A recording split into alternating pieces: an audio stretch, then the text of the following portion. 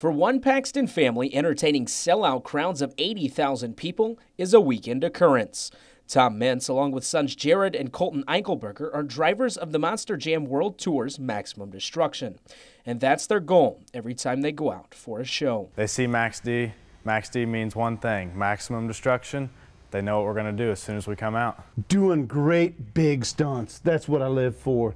Double backflips, the first single backflip, front flips. Anything I can do that nobody else has ever done, that's what gets me motivated. Making a name for the truck has been a long time coming.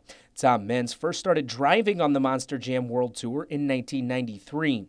Throughout the early years, the boys Colton and Jared watched Dad from the sidelines. You know, growing up, we always went to the show as kids, and watching Dad, you know, there's always that not feeling in your stomach, hoping he would win every time. And win is what Tom did.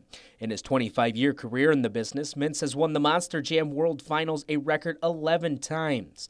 Now both of his sons are getting the chance to chase that same greatness. I wanted my family to be able to join me, you know, and the boys, they worked hard on them. They always wanted to drive Max D. For them to get the opportunity to join me was a vision. It was a long-time dream. It took a lot of hard work.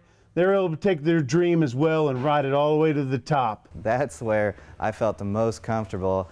Driver's seat of Max D, my father's shoes, family business, and I love being in front of the fans. The Monster Jam fans are what it's about.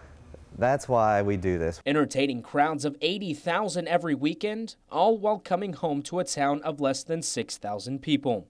But for them, they wouldn't have it any other way. Getting able to live out my dreams but still living in Paxton, Illinois, seeing the entire world, driving Max D all over the world, it is really special to me. You can catch some of the action when Meents makes a stop in Indianapolis on February 10th.